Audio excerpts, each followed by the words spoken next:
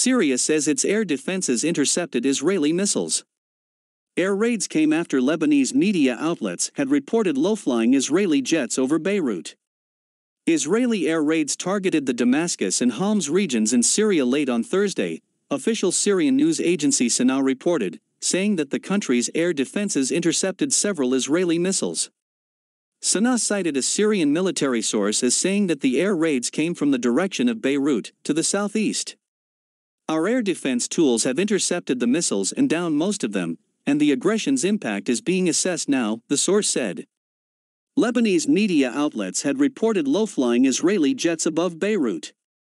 Lebanon's civilian aviation chief Fadi al-Hassan told Al Jadid TV that 2 flights heading towards Beirut were temporarily asked to change course because of the Israeli operation, but they eventually landed safely in the Lebanese capital. Israel has been regularly bombing Hezbollah and government targets in Syria for the past few years, but it rarely acknowledges such attacks. The Israeli military has recently used Lebanon's airspace to launch the attacks in an apparent effort to avoid confrontation with the Russian Air Force, which is active in Syria.